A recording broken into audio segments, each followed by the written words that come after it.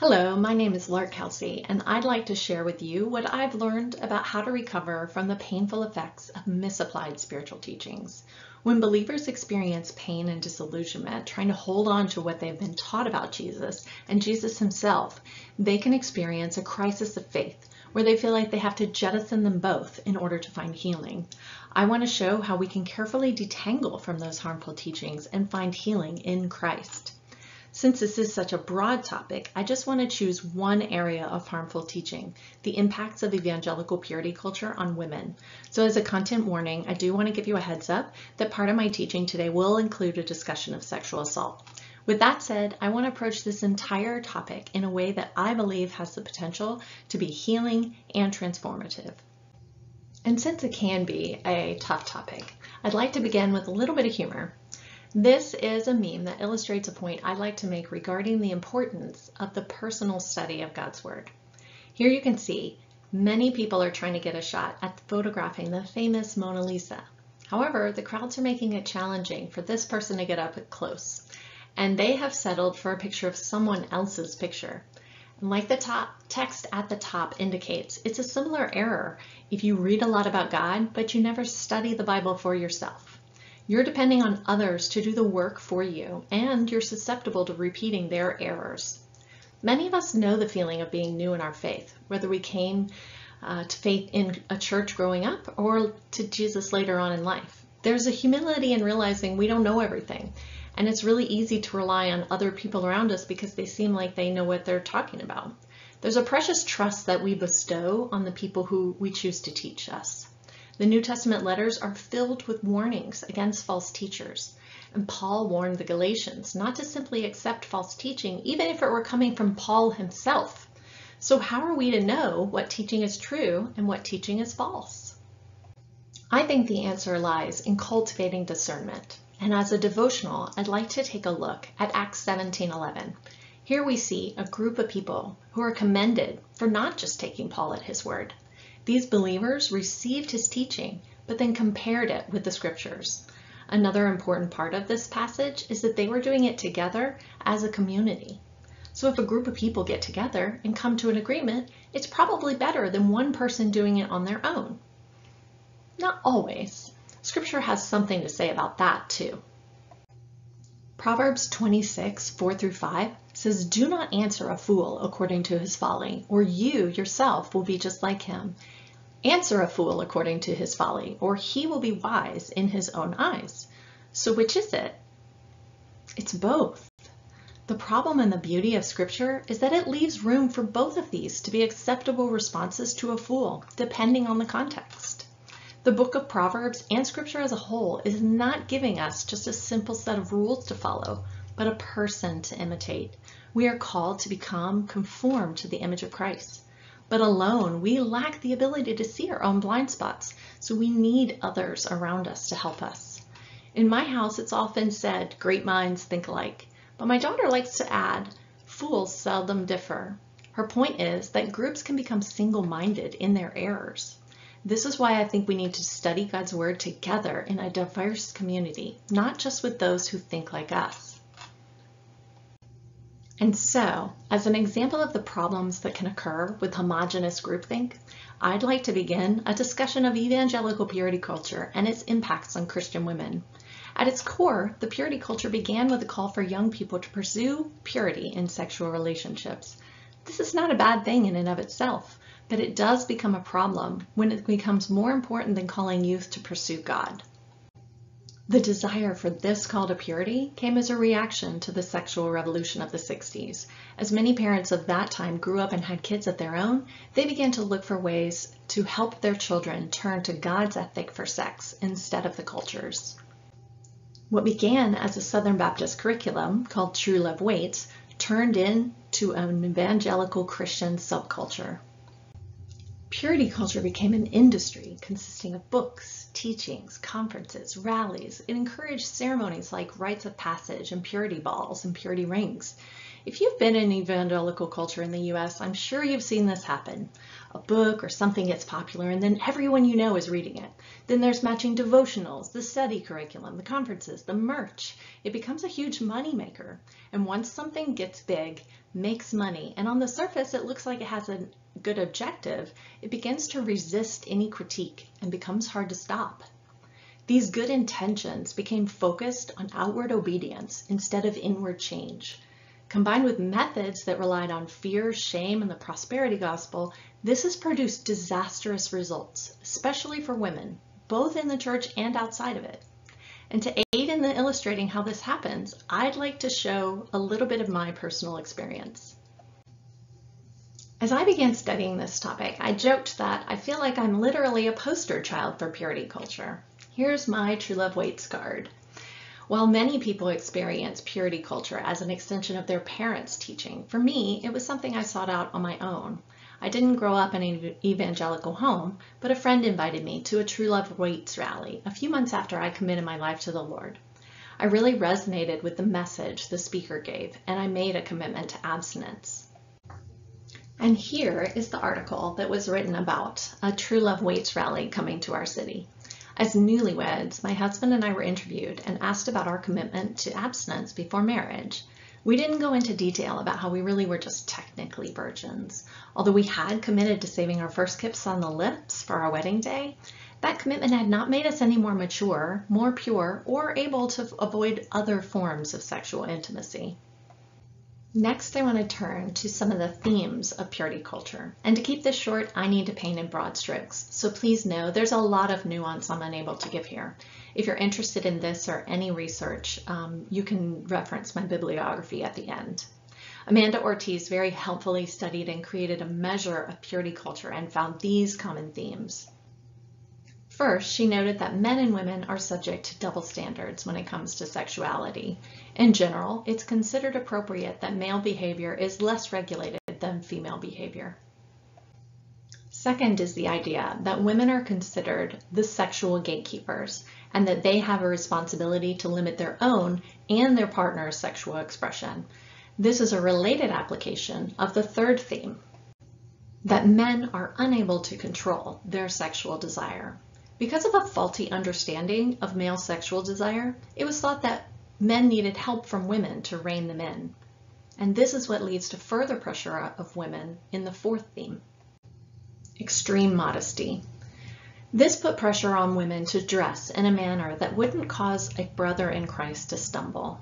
Phrases like modest is hottest are often heard within the purity culture, and specific recommendations against things like two-piece bathing suits, spaghetti straps, and yoga are frequently mentioned. Next, virginity was described as the greatest gift you could give your spouse, and so sexuality became commoditized. This easily led to an association of value. If you had your virginity intact, you were worth more.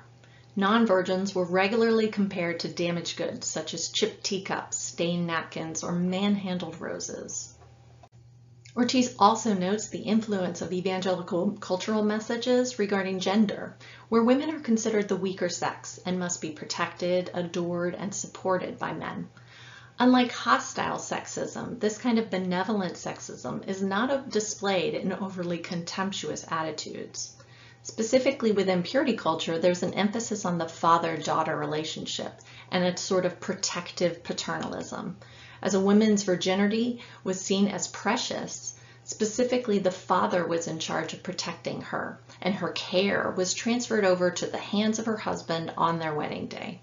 She notes that this benevolent sexism is more subtle than hostile sexism, but it also is a form of prejudice and has been shown to promote gender inequality. Lastly, there's an all-or-nothing mentality when it comes to sexuality. Within purity culture, there were no steps considered too far to guard against sexual impurity. This is derived from a slippery slope mentality that can only see danger coming from one direction. So the application was don't just save sex for marriage, but any kissing. Side hugs could lead to babies if you didn't watch it. As a summary, purity culture had two main errors. The first was unequal application and specific pressure on women. Is it wrong for us to consider what we wear? No. Each of us is called to do all things to the glory of God and consider the weaker believers among us. Is it bad to mention that there are differences between men and women and their tendencies regarding sexuality? No, but we should also explain that each person must carry their own load and is responsible for personal self-control. Is it wrong for parents to encourage their children to follow a sexual ethic they believe is in line with Scripture? Certainly not. But is the lack of mother-son purity balls something that should give us pause to consider? Were the attentions really to train up a child in the way they should go, or something else entirely? The second error were the methods used. Specifically, the use of Scripture to justify this is particularly abhorrent, and I postulate that this abuse is what's contributing to how women emerging from this harm may exhibit symptoms of religious trauma. The unspoken shame and fear-based approaches also are so contrary to the gospel, and keeping your virginity intact is not the ticket to a happy life. So what impact have these misapplied spiritual teachings caused? First, a lack of discernment leads to creating legalistic, one-size-all-fits rules. Another effect is that women who have been sexually assaulted can end up believing that they are responsible. Because women were to be the gatekeepers, they might blame themselves for not resisting more strongly or being too tempting for their partner. It's also led to the objectification of women. When you value a person based on their virginity and their purity, you devalue them as image bearers. This leads to women being seen as objects, not people, things to be used, not daughters of the king. And unfortunately, this misses the entire narrative arc of Scripture. We have creation, the fall, redemption, and consummation. Yet purity culture focuses on using shame in order to get people to obey. God wants our obedience to come from love, not out of fear.